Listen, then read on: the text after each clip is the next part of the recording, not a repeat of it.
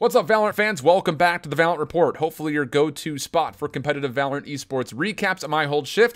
And today we're talking about the continuation of the FaZe Clan Invitational, part of the Ignition series for North American Valorant, in which we've gotten through the group stage. This was our first look at the playoffs. And for tournament coverage-wise, this would be one of the first broadcasts in which we're going to be able to see every single match in the playoff bracket. Double elimination, best of 3 all the way through until we get to the grand finals, which is a best of 5. Today, we got through our opening rounds of the upper bracket, as well as our first rounds in the losers bracket. So we'd figure out who would go home with a T8 next to their name and who still lived to fight another day. Looking at the bracket, our first matchup on broadcast was Sentinels versus FaZe. This is a matchup where yesterday, during the group stage, we talked about how FaZe came out a little bit slow, and they had to pick things up if they want to try to keep pace with the Sentinels.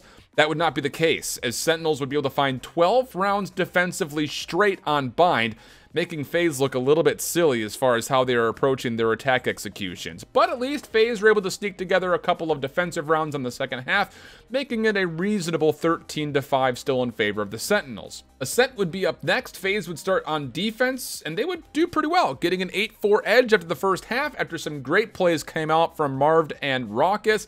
But the big problem is FaZe's overall newness when it comes down to this roster and their competitive experience in whole, as their attack coordination is really not quite there. Got shut down completely on the second half, as it would be a 13-8 for the Sentinels in 2-0 fashion, which is essentially what we predicted there. You see the score, and a big surprise here, Envy versus Cloud9. And I said that Envy's best chance was to try to find wins on maps like Split and Ascent if they want to find a way to take down Cloud9. And guess what? They got both of those maps, and beyond that, they would be competitive with Cloud9 through the first 2. Split would be up first, great back and forth game in the first half, but then Envy found a way to streak to find 6 rounds in a row. Cloud9 would bounce back, but it wouldn't be quite enough, as we would get to an overtime, and Envy would win both of the straight overtime rounds to win 14-12. Ascent would be the second map up, and Cloud9 had a great start. But Envy found ways to keep sneaking away defensive rounds with cheeky defuse tactics that ended up giving them a little bit of a 50-50 first round. But Cloud9 able to win a couple of very pivotal economical rounds, giving them an edge and taking the map 13-8. So now Envy have to go to bind, one of Cloud9's better maps to be sure, and it was a huge start for Envy, as Cloud9, even though there were a handful of great individual rounds from Shinobi and Tens, they would not be able to fully make up the ground they needed to, where Envy from the defensive side would take the pistol, build a big cushion, and never let it go. 13-7, and our first big, I would say, upset in the playoff bracket as Envy surprise Cloud9 and send them packing into the losers bracket. The other 2 matches we had to consider, though, are T1 versus TSM and Immortals playing up against Gen G. For T1 and TSM, T1, I was sitting there saying that they, I think, are the more complete squad based on the mistakes that we kept on seeing for the retakes, as well as the breaks for TSM on their offense. Well, for T1, they were not shutting down Wardell nearly as much as they needed to. The first map was a tight one. Split would be up first, T1 getting 9 rounds defensively, just barely able to squeak out the win 13-11. But then from there, Wardell, Subrosa, they started to look absolutely incredible. Specifically Subrosa, he played absolutely lights out today. 13-9 was the bind for map number 2, and then 10 offensive rounds on Ascent for TSM for the third map. They take that one 13-5. Immortals, Gen G, next one up for us. I had favored for Immortals in this one. I thought Gen G was looking good, but maybe not quite good enough to get past the polish of the Immortals, and that would show up pretty quickly, as Immortals would find 8 rounds in the first half on Haven, a very remarkable stat line, as they cruised their way to a 13-4 on map number 1. Ascent would be up next. Things would be looking good for Immortals again, starting off defensively. They take 8 rounds, but their offense wasn't quite strong enough. We'd go to an overtime, and from there, Gen G took over a little bit, as they were able to take 2 defensive rounds and then able to string together another offensive to win it 15-13 in an extended overtime. But then from there we'd go to bind, and once again Immortals would showcase that their prowess on hits and executes offensively too strong for Gen G. They take 9 offensive rounds in the first half and close things out to another 13-4. So, like I mentioned, there's only 1 round of winners bracket, so we'll talk about Sentinels versus Envy and TSM versus Immortals when we get done recapping what happened in the lower bracket. FaZe Clan, Cloud9, and how about FaZe Clan striking first against Cloud9 on a map that Honestly, I was a bit surprised that FaZe Clan was able to look as good as they did offensively. 9 massive rounds for FaZe on the attacking first half for Haven, really showcasing us that for FaZe Clan, they're learning this game at an astronomical rate, a terrifyingly strong rate. Their offense has been by far the weakest point of their entire weekend.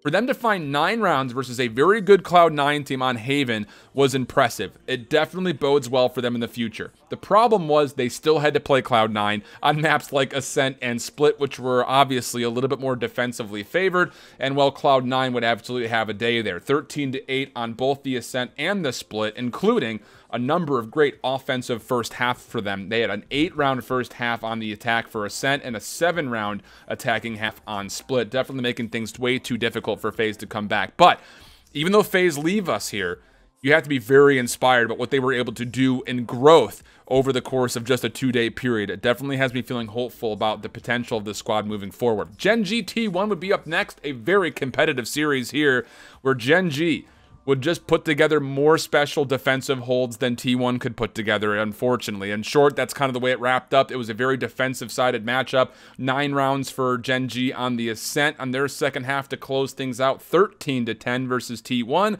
And then in the back half for Split, wasn't the greatest defensive half for them, only taking 7, but they put together 6 great offensive rounds, a very back-and-forth affair, but Gen G take both maps 13-10. So Cloud9, Gen G move on to the loser's bracket to face up against the loser of the matches that we need to predict. Sentinels going up against Team Envy. Was there enough shown today for Team Envy to sit there and say that they could surprise not just Cloud9, but also the Sentinels? I think that you can make an argument. Do you have a lot of ground to go off of, though? I don't think so. Sentinels is just looking like way too complete of a squad. The only time games are even remotely close is when they're starting off on very heavily defensive-sided maps like Split and Ascent, and they're starting off on offense first. That's the only time that they really are combated to with a close differential. This is still the better squad overall. I've got Sentinels taking Team Envy down 2-0. Yes, Mummy has been looking good on the operator. Yes, for the most part, Akis has also been incredible. Really, the entire Envy squad has been looking incredible. The thing about the Sentinel squad is that they understand your strengths and they reduce them to make them feel not nearly as positive as you might figure versus other squads. I've got Sentinels in this one. TSM versus Immortals, and there have been a lot of very scary moments for TSM throughout this entire bracket so far, whether it's the group stage or today versus T1 in the opening round of their playoffs. For Immortals, we really haven't had that same kind of consideration, not at least negatively.